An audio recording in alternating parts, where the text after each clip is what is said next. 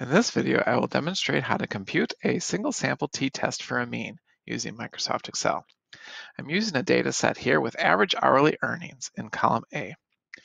This is average hourly earnings from the current population survey, which is collected from the US Census Bureau and the Bureau of Labor Statistics.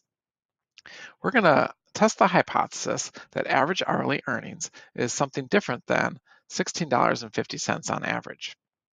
To do this, we will create a new variable, and we'll give our hypothesized value, I'll say HO for the null hypothesis, a hypothesized value of $16.50 per hour.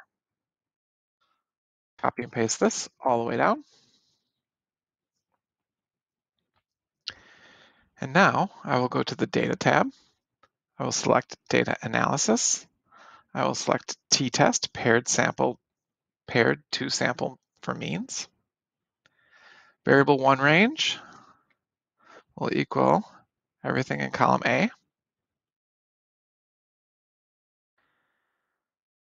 Variable 2 range will be our null hypothesized value, which is everything in column B.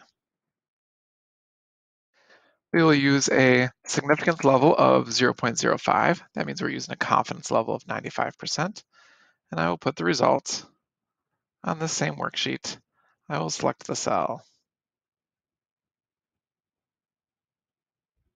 right here. Click OK. Here we have our results. Now it depends on whether you want a one-tailed test or a two-tailed test. A one-tailed test, what this is testing is the hypothesis that the mean population is greater than 650. Is our alternative hypothesis.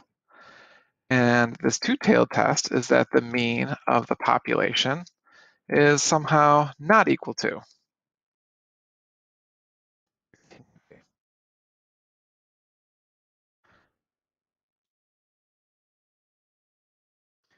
And it depends on, at the very beginning, what you're intending to test. So if we have a one-tailed test, we want to use this p-value, 0.002.